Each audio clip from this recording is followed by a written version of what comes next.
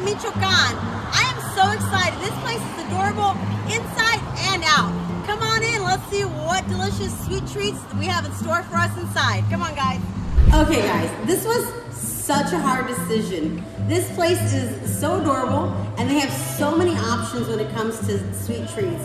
They had elotes, which is obviously what we settled on. They had the popsicles with frozen fruit in there. They have natural ice creams. They have crepas with different things like Nutella, different things you can get in there. I mean, it's just so much. You have to come out and check it out yourself because there's so many different options. And the place itself is adorable and colorful, and you're not going to be disappointed.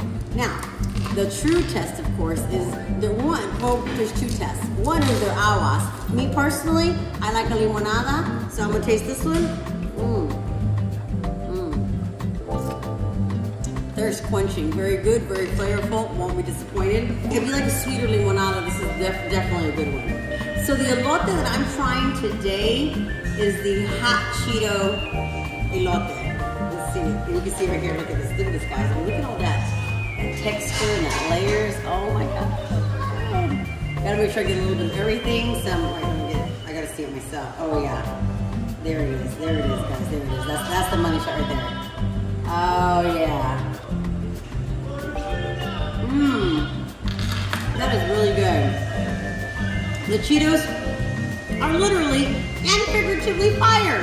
That's amazing. So if you're looking for a great place to try a super delicious treat and you're in the Baytown area, make sure you try Flor De Michoacan. You won't be disappointed. And let them know Ruby, the Texas Queen of Real Estate, sent you over. Bye.